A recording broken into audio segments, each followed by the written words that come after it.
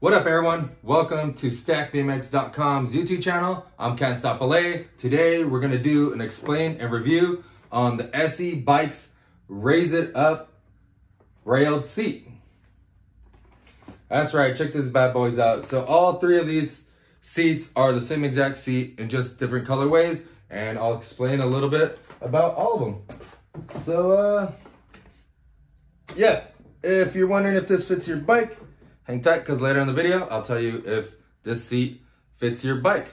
So this is a pretty fat seat. This seat's designed for BMX bikes, 29-inch style bikes, and other style bikes, but it's very hard to determine if it fits your bike.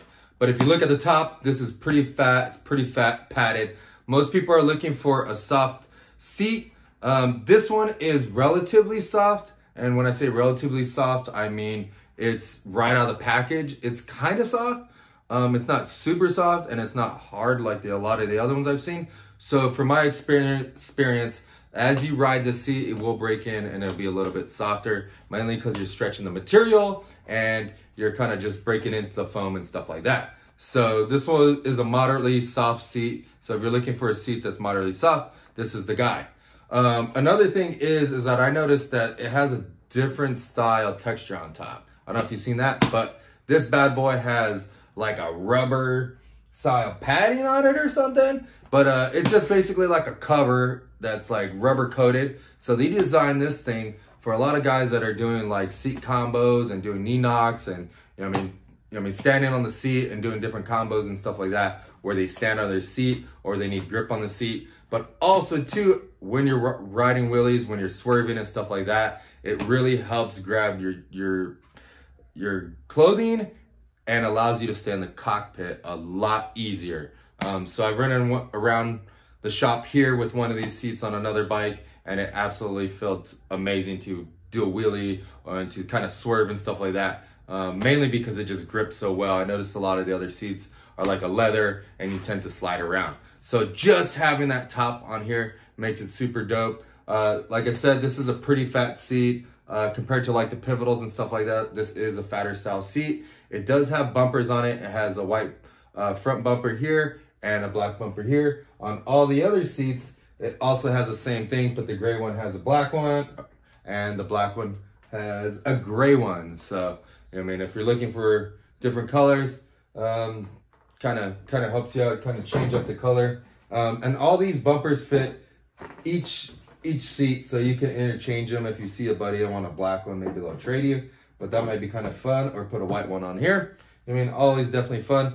Another thing that I noticed is that the stitching on here, there's not very much stitching, which that tells me that this seat's gonna last a lot longer than other seats with the stitching on here and stitching on here. But another thing is that they have this thing double stitched, actually triple stitched.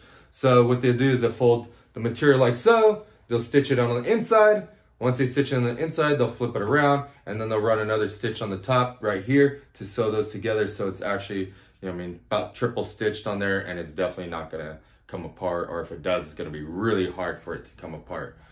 So besides that, what I also noticed is that it has a pretty cool Raise It Up logo on the back right here. It's all chromed out, and on all of them, they're exactly the same. So you can see that. What I did notice on the gray one is that they ran black stitching, which looks kind of cool.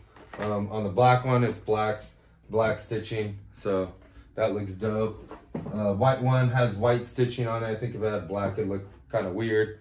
Another thing that I noticed is that it has a bottle opener right here. I'm not gonna say the other word because you could drink whatever you want, but you can open a bottle here that's a pop top. Simply pick your bike up and grab your bottle, flip your bike like that, it'll pop the top right off. Or you could do vice versa, whatever you decide. Whatever's easiest for you. Another thing I noticed, they have lines on here so that you can see how far your seat is. You can push it forward and backwards on the rails, and to see if to basically move your seat where you want it. If you're wondering if it fits your bicycle, I got the answer right here. So if you got a Pivotal, it will not fit your bicycle. So a Pivotal seat has the hole in the top. You run an Allen head to the top, you bolt it right down onto the seat post, and you could tilt it either way. That is a Pivotal seat. This one is a railed seat, so you can't run pivotal post on it.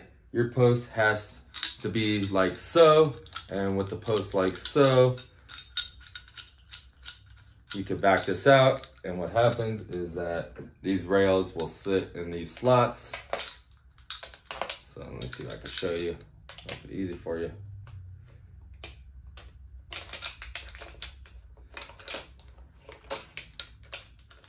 These are just naturally hard to get on here, and then I'm filming it, and now it's obviously gonna be triple hard. The pressure's on, and I can't like set it down on anything. So yeah, I'm not gonna put it on there. I gotta back out the bolt a little bit more. I'm probably gonna drop all these bets. Let's see, I'll give it one more go. That's it.